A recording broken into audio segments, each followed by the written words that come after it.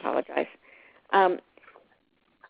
Mishi is the National Field Director of the YouthFirst initiative, a campaign to end incarceration of young people in youth prisons and to invest in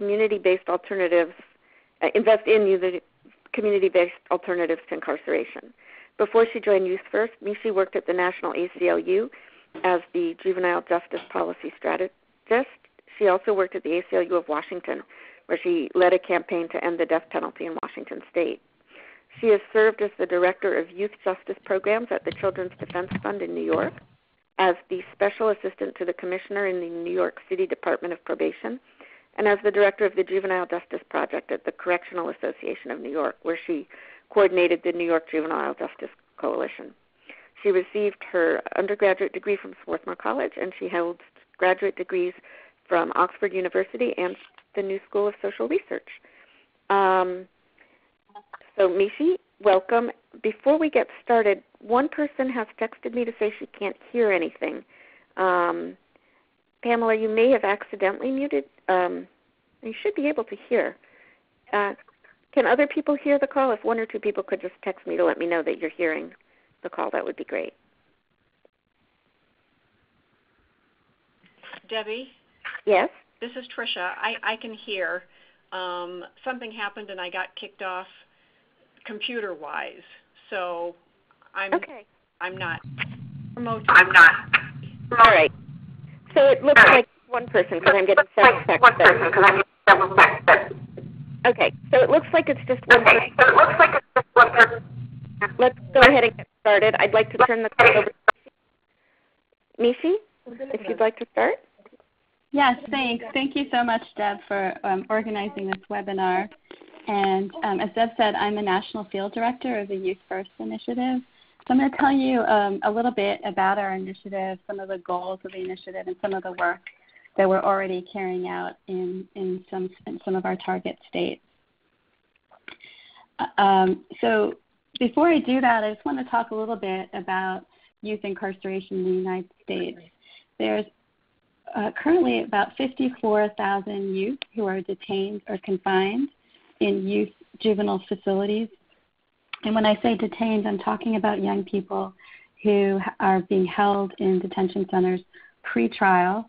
And confined, we're talking about young people who've been adjudicated and are held in juvenile facilities as a result of that adjudication. And the United States spends about $5 billion a year on youth incarceration. And the YouthFirst initiative is working to end youth incarceration for three main reasons. It isn't safe, it isn't fair, and it doesn't work. So I'm going to talk a little bit more about each of these 3 points.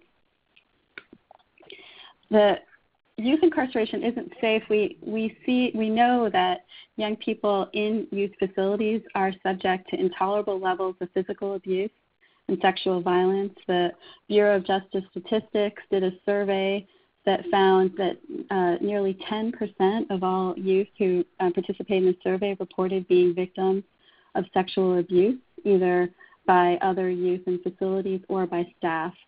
We also see that most youth facilities around the country have excessive use of physical restraints, mechanical restraints, and chemical restraints. In Nevada, for example, the staff admitted to hog-tying youth at the Nevada Youth Training School in Elko, and that's just one example of excessive use of restraints that we see in facilities around the country. Another widespread problem in youth prisons is the overuse of solitary confinement. And we know that solitary confinement, is harmful for anybody, but it's particularly harmful for young people who are still developing, and it can have long-term, emotional trauma on young people. And youth incarceration is not, it's not applied equally to young people. It disproportionately affects youth of color. And the most recent statistics on disproportionality show that African American youth are incarcerated at nearly 5 times or 4.5 times the rate of white youth. Native American youth are incarcerated over 3 times the rate of white youth, and Latino youth are also overrepresented compared to white youth. In certain states, really have astronomical disparities when you compare incarceration rates of white youth versus incarceration rates of youth of color. So in New Hampshire, for example, the incarceration rate of African American youth is 36 times higher than the incarceration rate of white youth. In New Jersey, we see that it's 26 times higher. Connecticut, it's 18 times higher. And for Minnesota, the incarceration rate of Native American youth is 13 times higher than the incarceration rate of white youth. So, we're very concerned around the racial disparities in the system. And the third reason that we're working to end youth incarceration is because simply it doesn't work. There's extremely high recidivism rates from almost every youth correction system in the country. For example, in New York, one study, a longitudinal study that followed youth for 10 years after release, found that more than 90% of young people released from juvenile facilities in New York end up with an adult conviction. So that's astronomically high recidivism rates. And New York is not unique in having extremely high recidivism rates. We also see that youth incarceration is overused.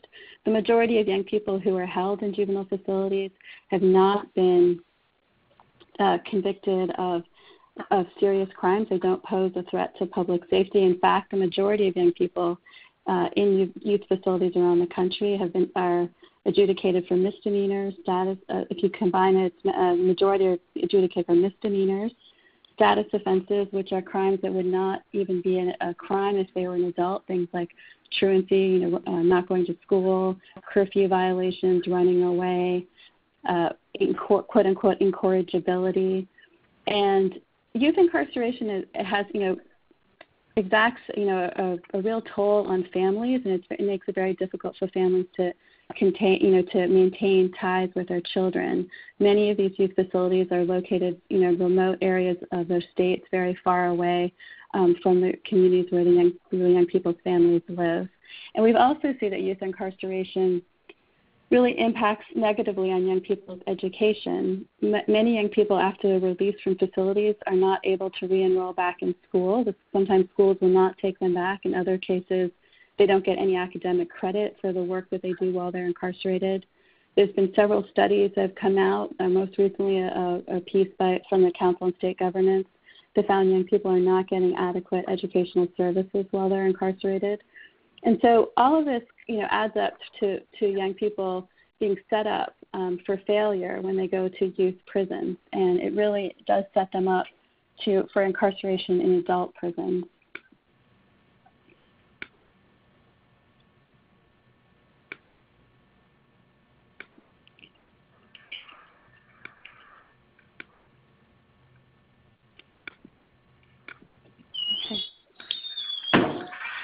Deb, for some reason I'm not able to move to the next slide. Could you switch to the next slide for me, please? Sure. Thank you. I'm not sure why it's not working right now.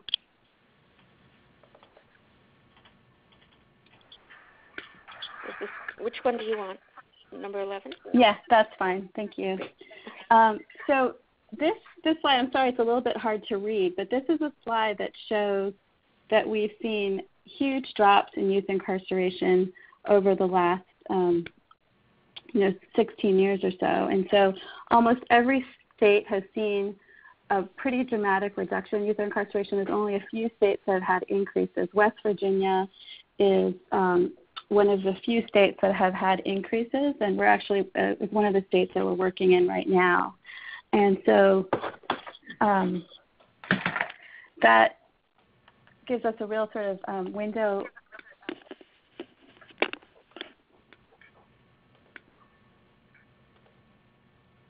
of opportunity to really work in states. Hold on one second, I'm just having a little bit of problems here.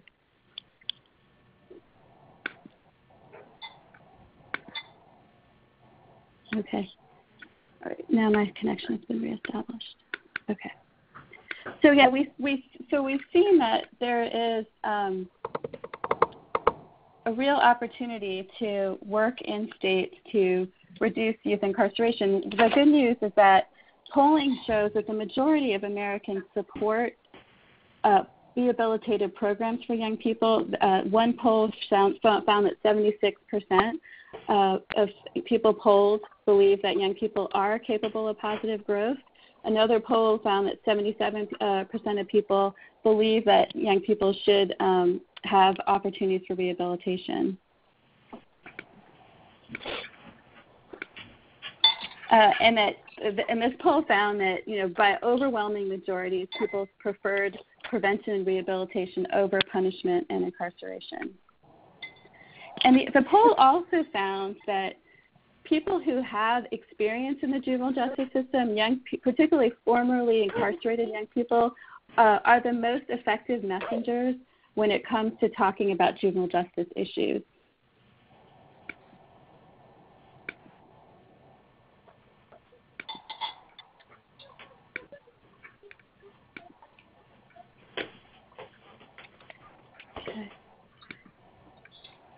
And Deb, could you move to slide 10 for me, please?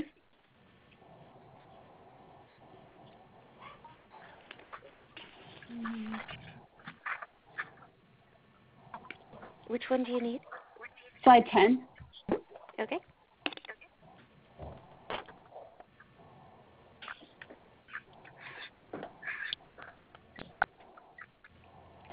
You should have it now. Okay. So slide 10 just shows that, that we really have a huge window of opportunity right now to dismantle the youth prison model. The youth prison model really has been the signature feature of the juvenile justice system. So we have, most states have created these large facilities that look like mirror images of adult prisons with all of the security hardware, located in remote, often rural areas away from where most of the young people and their families live.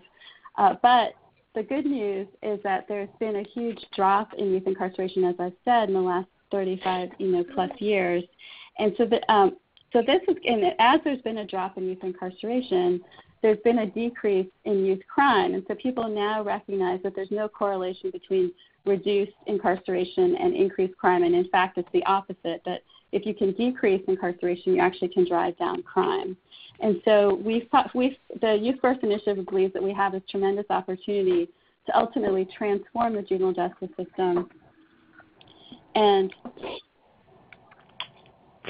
invest in community alternatives. And so the YouthFirst initiative is a national advocacy campaign to end youth incarceration and redirect resources towards community-based alternatives. And we are basically a campaign of campaigns. So we're working with individually branded campaigns in several states. And so each of these campaigns has its own unique identity, its own brand, and it's led by folks in those states, folks on the ground in those states. And the YouthFirst initiative is providing support and technical assistance to those campaigns. And we have a racial justice lens. We recognize that any reform that happens has to also work to reduce the tremendous disparities that we see in the juvenile justice system, some of the disparities that I've mentioned earlier. And it's a field-wide strategy, meaning we're also bringing in other national partners to support the work that's happening in the states.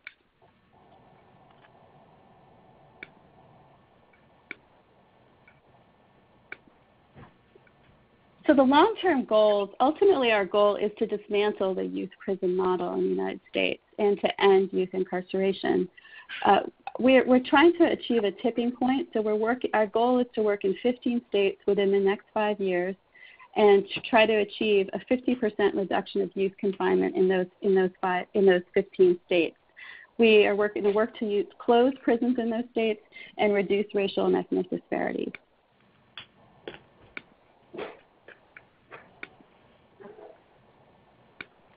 Okay, my slides are not moving now again. So Deb, if you could go to slide 14 for me, please.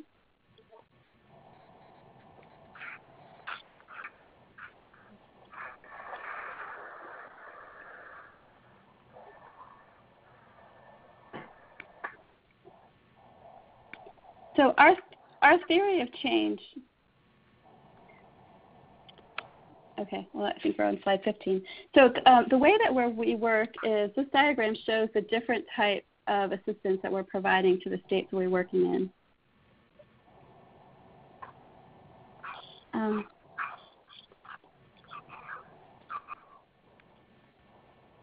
folks hear me? Yes, now we can. Okay, great. So this slide shows, this diagram shows the different types of assistance that we're providing to states. So our core our core activities, we're providing intensive technical assistance to state campaigns. In addition to that, we are acting as a clearinghouse to provide state campaigns with information about best practices regarding juvenile justice, connecting them with the best data and research around juvenile justice. We also hold national and state convenings where we bring together our partners that are working in the various states along with national partners so we can learn from each other's experiences. We provide national communication support to each of the state campaigns, and we also connect each of the campaigns with strategic partners and connect them with other allies that could be helpful in their work. So when it comes to our goal of closing youth prisons and investing in alternatives, there really are what we see as three major pathways. One major pathway is to have campaigns with the public stated goal of closing specific facilities. And in this case, it's often, very notorious facilities in states that it's really sort of a galvanizing effort, to bring folks together around closing some of the particularly bad, big facilities in various states.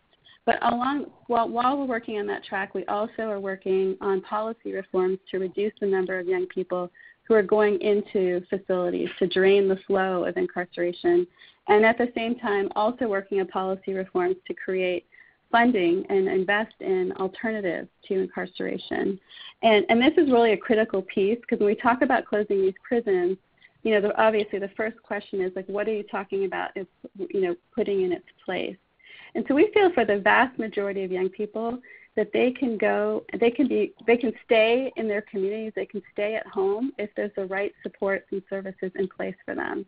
And there's very good models out there of community-based alternatives to incarceration. One example is the Youth Advocate Program, which is a program that assigns an advocate, which is like a mentor to a young person that basically is a case manager that provides all of the kind of 24-hour supports that a young person needs, but then also links that young person up with with kind of wraparound services and works with the whole family to identify whatever issues are in the family and helps them address it. The Youth Advocate Program is just one example of an alternative to incarceration program that works with young people and their families in their homes and keeps young people at home and helps connect them with positive supports in their communities. So some of the other policy strategies that we're working on is, and this is something that has been very successful in many states, is reforms to limit the eligibility for young people to go into facilities. Some examples, some states have banned placement of young people for misdemeanor offenses and for status offenses. I mentioned earlier, status offenses are offenses that would not be even considered a crime except for a young person's status as a minor. There's other states that have also, limited placement for probation, for technical probation violations. And so that's one way to sort of stem the flow into the system. Another way is to reduce length of stay, to reduce the length of time that young people stay in facilities. And then another strategy that we're working on in several states is to redirect funding to community-based alternatives and to create incentives for communities to invest in these alternatives. So there's people are maybe familiar. There's some very good models out there that many states have implemented fiscal incentives. Some of the most well-known initiatives are was legislation in Ohio with the Reclaim Ohio initiative. In Illinois, Redeploy Illinois. In New York, which I'll talk about later, we worked on legislation called Redirect New York. And these are all efforts to redirect money that's being spent on youth prisons and give incentives for counties to invest in community alternatives. And the other goal that we're working on is to make sure that there is accountability and transparency, and there's ability for communities to monitor to what's happening with changes that are happening in the juvenile justice system.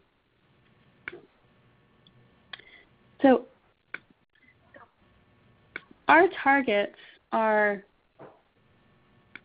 our primary targets are state policymakers, governors, and our secondary targets are juvenile justice agency heads, juvenile courts, county leaders, city leaders, and law enforcement. And Deb, if I can ask you to go to slide 19 for me, please.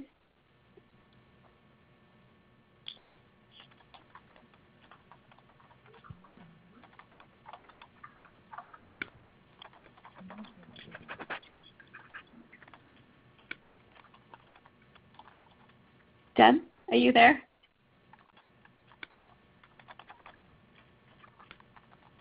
Okay. I mean, actually, now it's moved. Okay, it's working. I can do it myself. Okay. So right now, the YouthFirst initiative is working intensively in 5 states: Virginia, Kansas, West Virginia, New Jersey, and Connecticut. We're also providing some support to Illinois, South Carolina, Nevada, and Ohio. And we're hoping to expand and work in Louisiana, Pennsylvania, Washington State, and Iowa. So those are the states that we're working in currently, or that we're planning to work in within the next year or so. I wanted to spend a little time talking about some successful campaigns to close facilities in several states, because we're really looking to those campaigns as models for the work that the YouthFirst initiative is doing in states now. And these campaigns, these are just a few, I just listed a few examples of campaigns that have been successful in closing youth prisons and investing in alternatives.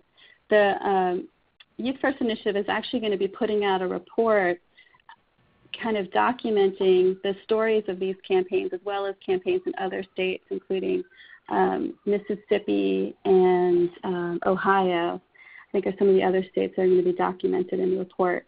But so I just want to mention some of these examples, because I think they're great examples of states of campaigns that really were effective in not only getting money invested in community-based alternatives to incarceration, but actually closing facilities and having that money redirected back into communities.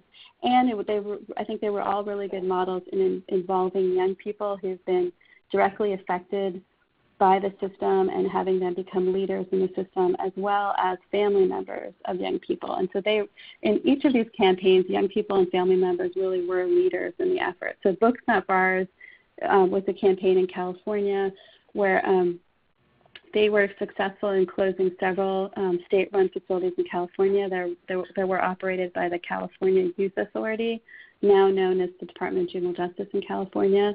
And it was really led by family members who originally were trying to raise public awareness around the really deplorable conditions of confinement within the California facilities.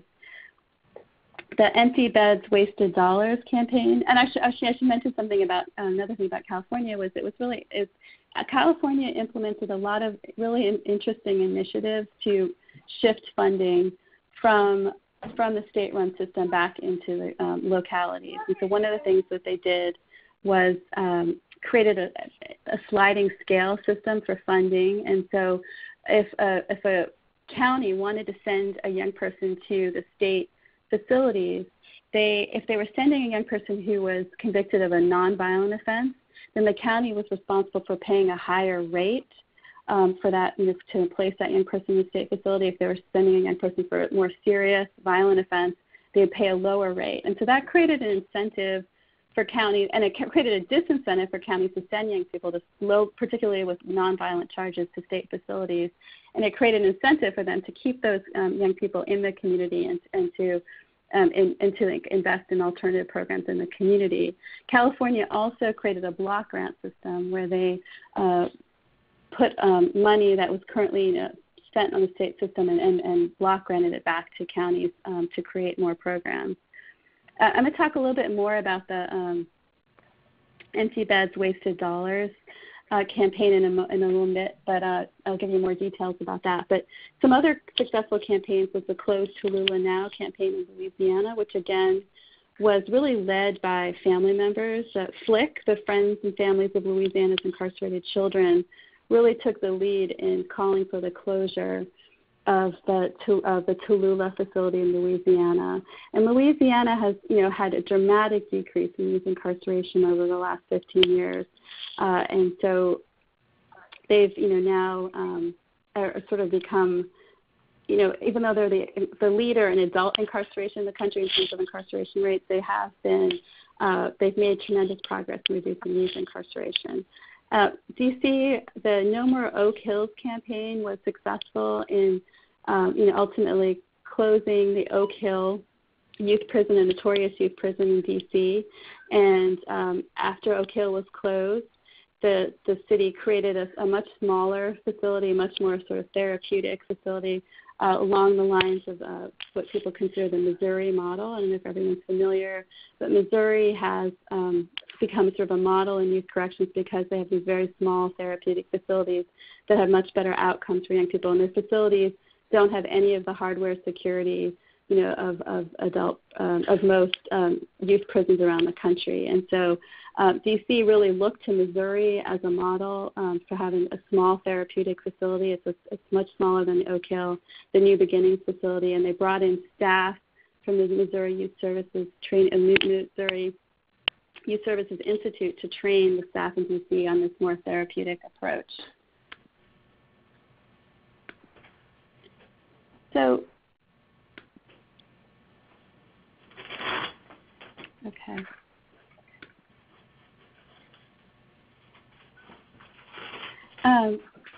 Now, Deb, can you actually move to slide 21 for me? Sure. It may take a second to have a delayed move, but okay. There you go. Okay. Now it bounced back. Okay, there it is. Okay. So slide 21. So I just wanted to talk a little bit about the campaign in New York to close facilities. So I was involved in this effort in New York. And between 2007 and 2014, New York closed 21 youth prisons in the state. And so it was a tremendous accomplishment. It was really led by, we had this incredible reform-minded commissioner, Gladys Carrion, who became commissioner of the state juvenile justice system in 2007. So she really led the way to close these youth prisons. But even though, she immediately, when she came in as commissioner, wanted to close these facilities, she also faced tremendous resistance from the unions that represented the facilities as well as the legislators, the unions that represented staff who worked in the facilities as well as the legislators who represented the towns where the facilities were located. And in order to close facilities, she had to get approval from the legislature. And so there was a whole public education, advocacy, and organizing campaign that happened to get the support and to get the legislature to agree to close those 21 youth facilities in New York. And so some of the strategies that we used in New York was an insider-outsider strategy. We worked very closely with the commissioner and coordinated very closely with her staff on all of the work that we did to publicize the need for closing these facilities. The other thing that was helpful was that many of these facilities were operating under capacity, and so the state had created a lot of communities had created alternative programs, and so a lot of these facilities were operating under capacity, and so we were able to highlight the tremendous waste of keeping these facilities open. And New York at the time had legislation that the unions had got passed saying that the state had to wait 1 year before it could close the facility. And so as a result, we had some facilities that were virtually empty, but the staff were still reporting to work every day in order to, because the facilities had to stay open for a year. And so we were able to sort of publicize that. We worked with the administration to publicize the fact that these facilities were closed. We were able to bring in, television cameras to show that. The other thing that had happened during this time was the U.S. Department of Justice did an investigation, found that young people's constitutional rights were, being violated on a daily basis in this New York youth prisons, that there was an overuse of physical restraints. As a result, young people were, had dislocated shoulders, broken bones, rug burns as a result of these restraints, and that they weren't getting adequate medical, mental health care or education. And so we were able to use the findings from the Department of Justice to really highlight the failure of the facilities. And then finally, the cost issue was a really important reason that the state ultimately agrees to close many of these facilities, because it cost over, at the time, and now the costs have actually increased, it cost over $250,000 a year per child to incarcerate a young person in a youth prison. And the community-based alternatives that are available in New York, in most places, were much, much cheaper. I know they cost, usually not more than $15,000 a year per child. And in terms of the cost, I just wanted to mention that the Council on State Governments, CSG, just came out with some infographics that talked about the cost of youth incarceration, and the number that they used was nearly $150,000 on average. It's nearly $150,000 a year per child to incarcerate a young person in a youth facility. So in New York, we really worked on building a coalition of as many partners as we could, and also, so upstate and downstate, rural and urban, and bringing in the voices of people who were directly affected, so young people who had been incarcerated in the upstate facilities, as well as the voices of young people who were in community alternatives and could talk about, how those programs really helped them and the success, and how they were able to achieve success as a result of those programs. And the other thing that was really important was having a strategic communications piece, and so really kind of identifying the key media markets in New York, particularly the market within the communities that we were targeting in those upstate communities where the facilities were located, and getting the support of editorial boards in upstate papers was really critical in ultimately getting these facilities closed. I think the other thing, I don't know, Zeb, are you able to transfer the slide to 23? Sure. Just give it a second. It seems to have a delay when I do it. Okay. And it should be, it's on my screen, so it should be on yours now. Okay. Does it go?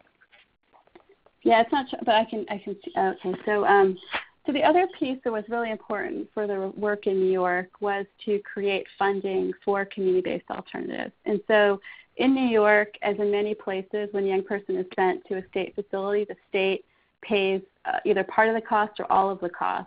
But when a young person stays in the community, there is no state funding for alternative programs. And so in New York, we've introduced legislation that was ultimately enacted called Redirect New York, and it was really modeled after other states, including Ohio and Illinois, and it created 65% reimbursement for community-based alternatives to incarceration. And so that really helped kind of build a continuum of programs in the community, so we can say that we could safely keep young people in the community and not send them to facilities. And so that was one of the pieces of the reforms that we pushed in New York, as well as we were lucky in that the state recognized the need to set aside funding for the people who are affected by closures, particularly in upstate rural communities when facilities were closed, who would be losing their jobs. And so the state did set aside a $13 million fund for, to provide job development and job placement for people, who lost their jobs as a result of closures. The other thing that was really important about the campaign in New York that we're really trying to emulate in the work that we're doing in other states was an explicit focus on racial justice. And this was really important because 85% of the young people who were incarcerated in New York State facilities were African American and Latino, and the majority of them were from New York City, and they were being sent to these very far away facilities, very far from New York City, in rural communities across the state, and as a way to provide jobs and economic development in those rural communities.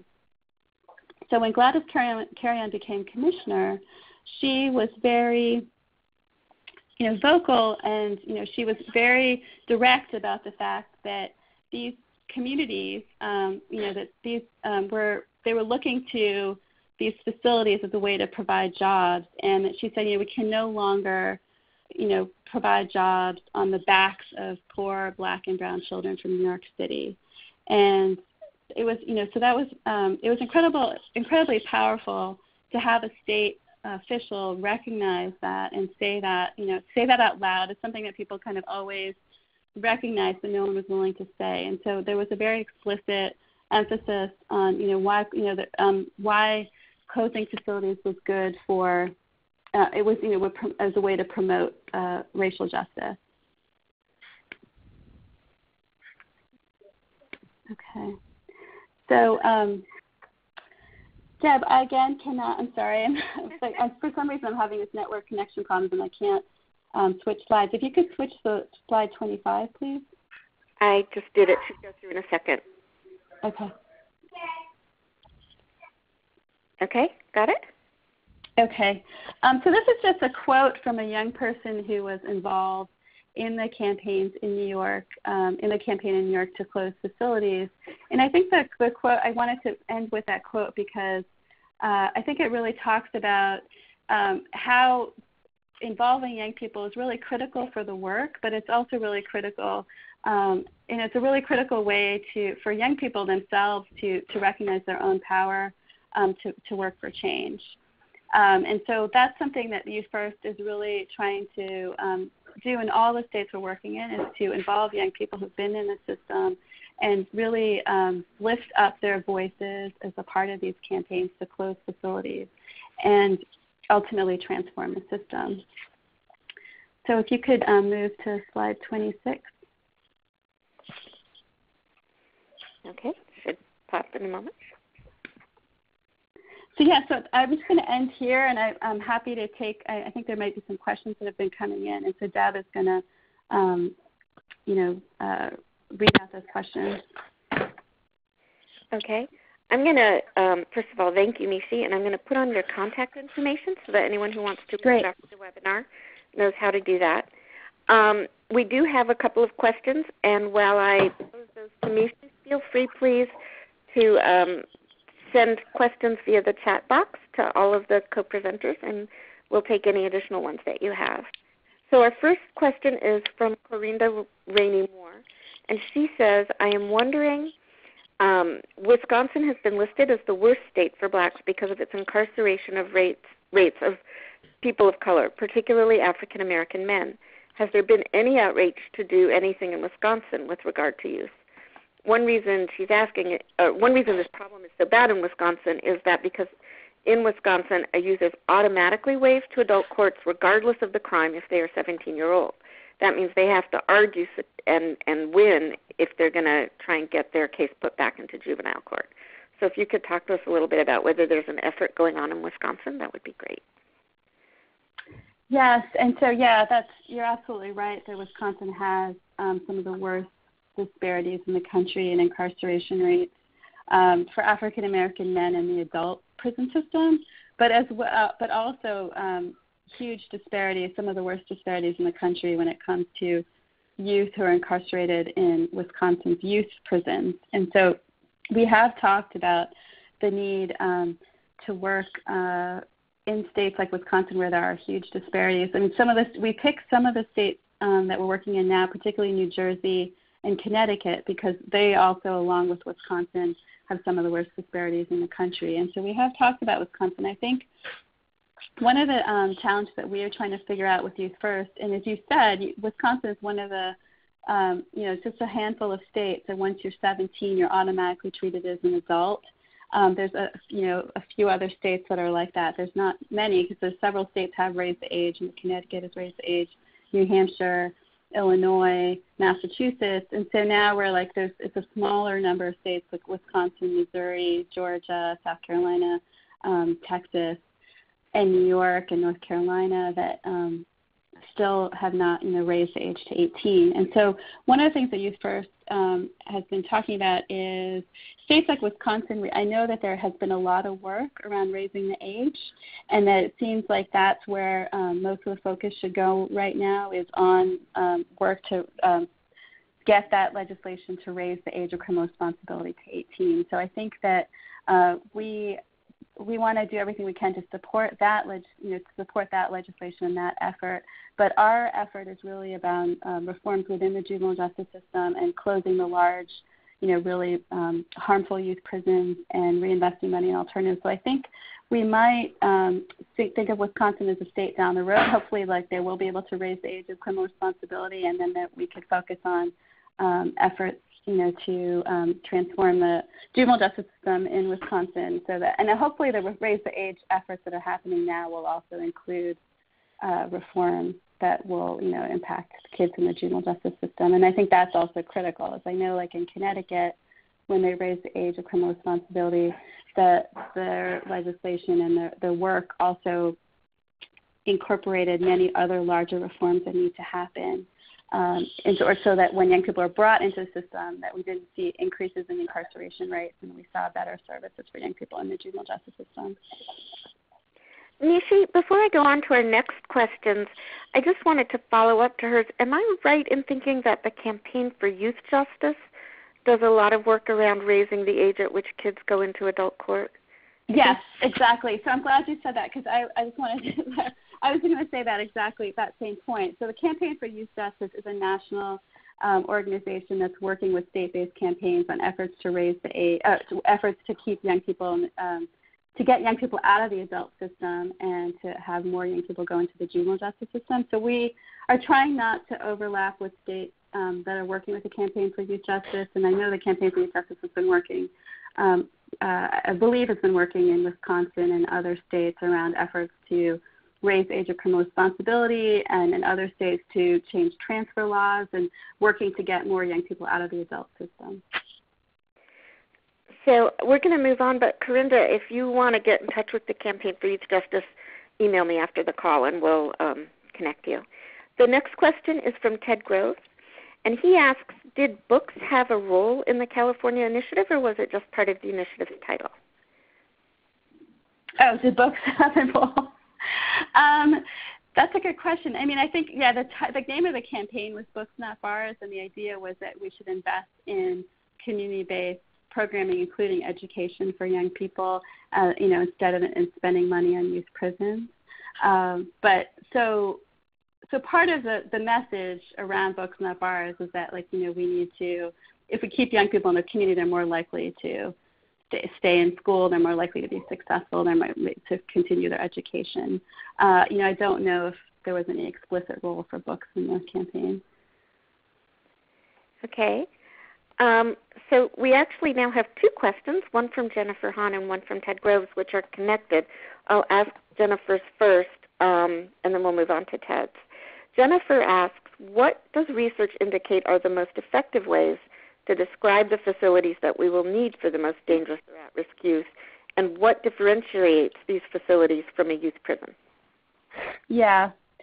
So that's a very good question, and I mentioned the Missouri model because that's probably the model that is most well known and probably the most kind of research to back up its effectiveness. And so the way that people describe the Missouri facilities is the most common ways you hear them described is that they're small, they're therapeutic, and they have a real focus on youth development. And so when you go to the Missouri facilities, they look very different than from the typical youth prisons. And so these facilities, young people wear their own clothes, staff wear their own clothes. There's a lot of staff get a huge amount of training. All the staff have college degrees, and it's very much focused on it's a therapeutic environment. And so there's a lot of focus also on creating sort of a positive peer culture within the facility. So young people do everything in groups.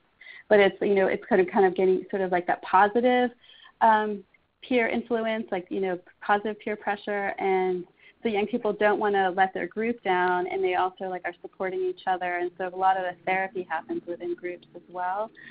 But I think that the thing about but the physical sort of aspects of the facility are also very different. For example, the Hogan Street facility in St. Louis is a facility for the most deep-end youth in the Missouri system. And so they also hold young people who've been certified as adults and are being tried in adult court. Hogan Street also holds those young people as well. So it's not just young people who've been adjudicated in juvenile court. So there's young people who are, there for murder, for kidnapping, rape, all the serious crimes you could think of. But when you go into Hogan Street, you would never know that it's a facility that holds young people who've been convicted of serious crimes. It's an old Catholic school. So you go in, there's just one metal detector when you go in. There's no fence around the building. There's no barbed wire. There's none of the security hardware, none of those, closing steel doors or bars or anything like that. And so when you ask young people, why don't you run? Because basically it's like there's really no security. They'll say, well, I'm actually getting help here, so there's no reason for me to run. And so Missouri is sort of a model for having these small therapeutic facilities because we recognize that there's going to be some people who are going to need to be removed from, their community for a period of time. And I think Missouri probably is the best example, of the type of place that they could go. And the research shows that they have much better outcomes in Missouri than in other states. And I talked about, sky-high recidivism rates in New York, and that's just one example. But in Missouri, I think that the recidivism rates are much, much lower. What I've heard them cite is 15% of young people who are released from Missouri facilities end up coming back in the Missouri system, the juvenile system. I'm not exactly sure what it is in terms of long term, but I think it's much lower than it is for other states. So you've partially answered the next question, but I'll go ahead and ask it in case you have anything additional you want to add. And that, again, is from Ted Groves. What are the chances that the new community programs will be evidence-based, and has there been much in terms of research or efforts? So, you've already obviously talked to us about one state, but I'm wondering both in states where they've reduced the juvenile jails, have they gone to evidence-based alternatives? And besides the state you've already talked about, what other research is out there that shows what works? Yeah, so there's some good studies that have come out recently about looking at comparing the outcomes for young people who go to facilities versus the outcomes of young people who go to community-based programs. People might have seen a report about Texas that the Council on State Governments put out called Closer to Home that looked at outcomes for young people, because Texas also underwent tremendous reforms, particularly after 2007, and created a lot more community programs. And so that report shows that, the community programs are much more effective in reducing recidivism than sending young people to facilities. In terms of evidence-based, I think that when we talk about evidence-based in juvenile justice, we sort of have, people have this narrow definition of evidence-based because there are some programs that have gotten the evidence-based label because they were able to do, experimental. They were able to have the control group and experimental design, and it's very expensive to do that kind of research. And so there's certain programs like family functional therapy, multi-systemic therapy, multi-dimensional therapeutic foster care that are labeled evidence-based. But I think, and those programs are, I think that they are effective, and they have a place in a continuum of alternatives. I think it's important to not just limit the alternatives to those, quote unquote, just those evidence-based programs, because there's other programs that are also very effective, but they haven't gotten the label of evidence-based just because they haven't done sort of an experimental design with a control group. I mentioned the Youth Advocate program is one program that has a very effective model. We're very lucky in that in New York City we have, and also in New York State, across the state, we have a lot of models of other types of community-based programs that are very effective in working with young people. They haven't gotten the label evidence-based, but I think we sort of put that label of promising practices because those programs have also shown to really have good outcomes for young people, reduce recidivism, but just have not gotten, the evidence-based label yet. Okay. Ted has a comment, and then I have a question for you. His comment is, there is some interesting research on what makes people happy and brain development research. I think he means in brain development research. I would love to see some programs developed that is informed by this research. So I don't know if, in fact, that is informing the research or not, but that's his comment. And then my question for you is, can you talk to people a little bit about how to interact with you beyond the survey that we've put on at the end of this webinar? In other words, I think you guys have put together some materials. If people want to see them, how do they get them? If people think their state might be ripe for your campaign to look at, should they reach out to you? Can you talk to people a little bit about that kind of thing? Yeah, definitely. So if people are interested, to sort of explore YouthFirst kind of working in your state, feel free to email me. My contact information is right up on the screen, and you can feel free to email me, or you can call me as well. I can just give you my cell phone. It's 646-879-0754, and we're definitely interested in talking to as many states as possible about what are the potential for reform in your state. The YouthFirst initiative is going to be, we are just in the process of putting together our website, and so that's going to be up, I think, in the next few weeks, and there will be some resources on that website. And I mentioned, we're going to be putting out a report in January that sort of highlights documents the stories of effective campaigns around the country to close youth prisons and invest in alternatives. And so we'll be putting out that report, which we hope will be a resource to people. We're also putting together a toolkit for people who want to start campaigns or interested in become involved in campaigns in their states. And so that's something that's going to be available in the next few weeks as well when the website is up. And the other thing that we're putting together, which I think will be really interesting, is a national youth prison inventory. And so we're just kind of listing all of the youth prisons around the country. And I think people have different definitions of what is a youth prison, but we're going by the definition of facilities that are over 40 beds, and so like the large facilities that are secure, that have sort of secure hardware, as our definition of youth prisons. And so we're going to be putting together that inventory, and we obviously want feedback from people if they feel like if there's facilities that are missing or facilities that are on there that shouldn't be on there.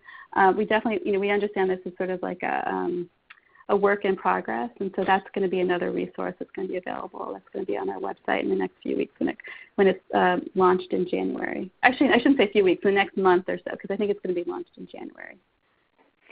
Great. I'm going to thank you very much. This has been wonderful, and I hope we've made some important connections so that you can keep doing this wonderful work. And we really appreciate your joining us today. There is a survey that, if I programmed it right, will go out to everybody after the call. Please do take a minute to answer it, because that's how we'll know whether we should be reaching out to you, or specifically whether Mishi should. And I will send out the slides to everybody after this webinar. And then once our website is up, we'll actually post the webinar there in case you want to go back and look at the information. Have a wonderful day, everybody, and I hope this was of help. Thank you so much. Thank you so much for hosting. Oh, it was my pleasure. Have a great day, everyone.